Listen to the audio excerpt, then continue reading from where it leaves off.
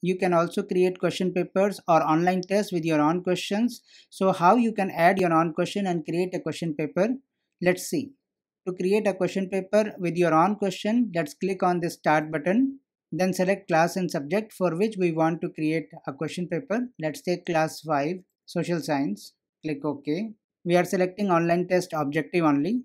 Then blueprint mode will be I will add questions. In this mode, you are not using the databank of myCBSEguide, but adding your own questions and creating the question paper. So there are two options to do so. One is you should add all your questions into question bank and then create the question paper.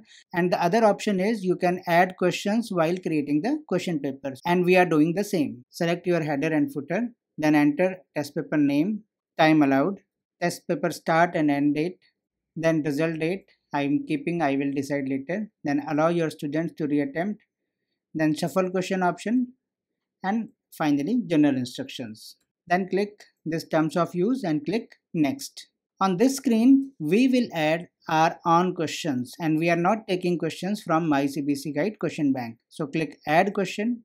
Here is one customized common chapter list. You can use this also. So I am selecting chapter 1, then multiple choice type question, then VSA, then difficulty level remembering. It will be 2 marker question, and then if you have already added questions into data bank, in that case you will click show my questions, and as there is no question in this category, we have to add our own questions as we decided. So I am clicking add new question. Now here I will start typing the question. If I need to add images, table, and some other type of editing is required, you can click on this pencil icon, and then you will find that there are more tools to use. This is the tool that can be used to upload images. This tool you can use to add mathematical equations. It is for tables, it is for ordered and unordered list, and this is bold, italic, underline, etc. So I want to add an image of Gandhiji. So for this I am going to Google and searching for Gandhiji image, and I am taking this image. So just save image as, and let's save it to desktop, and then go back to our page and click this IMG icon, and from desktop click Gandhiji, click open, and this image is here. So you can right click, click image properties, and size, set the size.